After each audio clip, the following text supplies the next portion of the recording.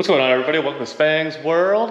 After our last Michigan trip here, wheeling and stuff, we had the stock JL with us, and then we had our Rubicon.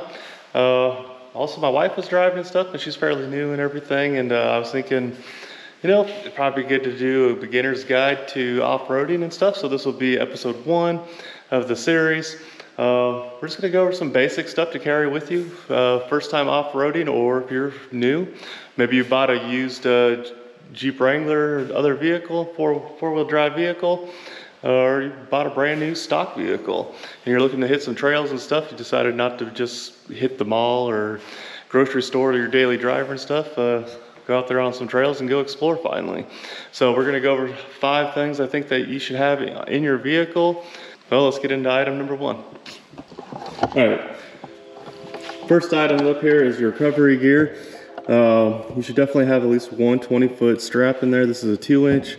You can buy these basically, I think most auto parts stores carry these, and then around here the farm stores and stuff that carry it. Super cheap. I only have one right now. I think I broke the other one, or it got mixed up with somebody else's gear maybe, or it's just laying around somewhere else. But anyways, recommend having 2 of these. They're only like $10 to $20 a piece depending on where you get them from. If you get a more reputed brand than the farm stores, you're looking at about $25 to $30, so really not that bad. Next things with your recovery gears, hard shackles or soft shackles. There are some do's and don'ts. You can't always use these in every situation and stuff. I'll show you in a second. Versus these you can, but these are a lot safer and stuff, so if they break or whatever, it's a lot safer. But we'll show you one instance here. All right, if you got D-ring slots in your bumper, you do not want to use the soft shackles in this. These edges will cut them, and there's multiple videos of people getting hurt on using it and stuff. Easy to do. Pull your pin out of your shackle, go to your strap, straight to your D-ring.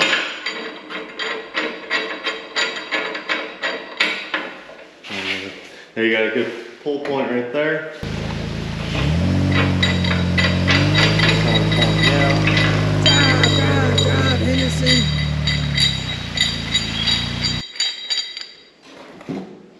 Obviously I do have a winch and stuff. It did come with it, but it's not really the best winch I got, or it's not really the best winch, but it works. Second thing on the list here to have, it'd be a tire repair kit. We got plugs and stuff right here. You're most likely gonna put a hole in a tire and stuff when you're going off-road versus doing anything else, or breaking anything else, I mean. I got some rubber cement. This comes with a lot of the kits and stuff, and I also have a bigger one because I put a pretty big gash in my tire. Your tire punch, tire plug puller. Got a couple of standard valve cores here, just in case I lose one or break one.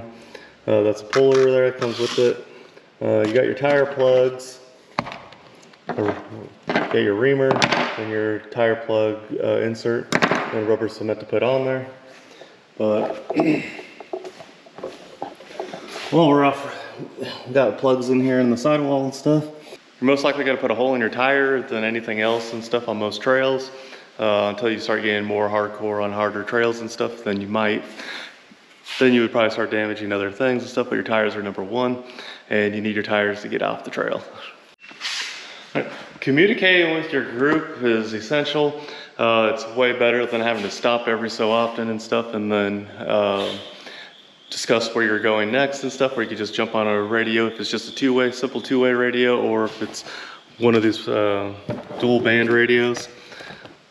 We got rugged radios here, and then the Biofang. Essentially the same type of radio and stuff, same channels and everything that you can program in there. Rugged radio is a little bit nicer and stuff, especially if you're racing or stuff, but then you probably know more about off-road than but you can jump from channel to channels. But what we have also is we got this pack. It's like 20 bucks for these Cobra radios. Just everyone be on the same channel and stuff, and you can easily talk to each other.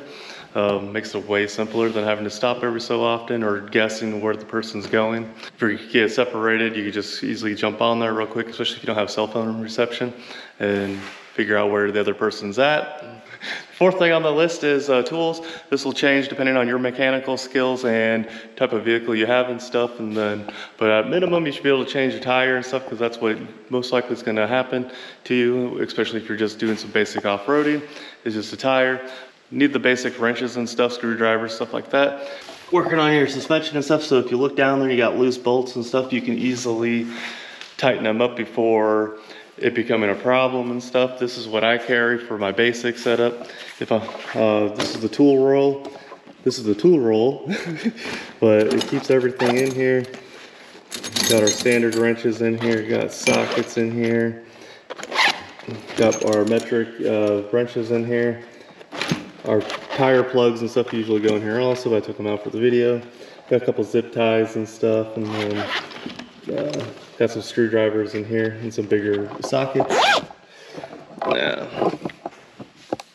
That way you can work on, you can do basic maintenance and stuff on the trail and stuff. Hopefully nothing major breaks on you, but if you do happen to glance down there and you see a loose bolt, you can easily tighten it up versus hoping that you get back on that loose bolt and it doesn't come out on you. Last but not least would be a fire extinguisher. I actually have two and stuff. This one mounts up to the roll cage. That's what that is on the bottom there. It'll mount right up there. And this one I'll usually set somewhere between the seats and stuff. And then that way I can easily grab it and stuff. Hopefully you'll never have to use it, but it's a great item to have. Hate to be the one who causes a forest fire and stuff out there. Some places you get quite a bit of trouble and stuff if they find out that it was caused by you and your neglect, I guess. But also you could add with the safety is a first aid kit and stuff. I don't have one right here with me. I have a little old Army smack kit. I really need to upgrade what I have for it, just in case one of the kids and stuff gets scraped or bumped or bruised or whatever. Out on the trails, you can easily clean it up and stuff and get them fixed up. All right, that's gonna do it for this video. Hopefully it was helpful and stuff to you. Hit that thumbs up if it was. Subscribe if you're not already. Leave a comment down below if you think there's something more important than these 5 items that I've listed on here. Of course, the list of tools and stuff that you could use on the trail is endless. Stuff, it really depends on what you're doing and where you're going. It's gonna change here to there if you're going to an off-road park, or if you're going out on like the Rubicon or something, you're also obviously probably gonna have something different. All right, we'll have video 2 out here soon. We'll see you on the next one. Peace.